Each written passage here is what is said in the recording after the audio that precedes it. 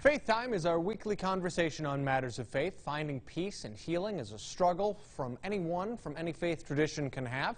We're talking with author and entrepreneur Ashley Monique about how people can become whole and how can we build ourselves up through faith. There is power in prayer, whether one knows it or not. Try it out. I have tried it out.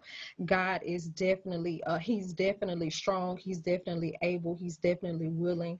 So prayer is very important. Also, being able to get that spiritual knowledge that you need by reading and diving deep into scripture, because sometimes we need to be reassured, and having those scriptures to be able to reassure us that, hey, God is for us and he will never lead us astray, and he will always be there for us no matter what is going on. He has worked out every situation for our good. So prayer and digging deep into scripture is very important. Also, being able to hear God's word is very important as well. Whether you have a church home that you actually go to, or you may listen to some devotional pieces off of YouTube, you really need to hear that information. You need to read. And then there's also power in the tongue. So when you speak affirmations into the atmosphere, they are more prone to actually happen. So those are a lot of ways that you can build your faith.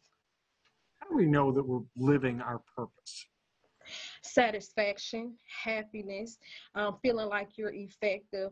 And I kind of tell individuals this. I had this kind of like a period in my life where I felt like I was not being effective.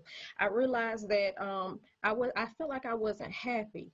And I came to understand that I wasn't living in my purpose. I wasn't living in the calling that God had on my life at the time.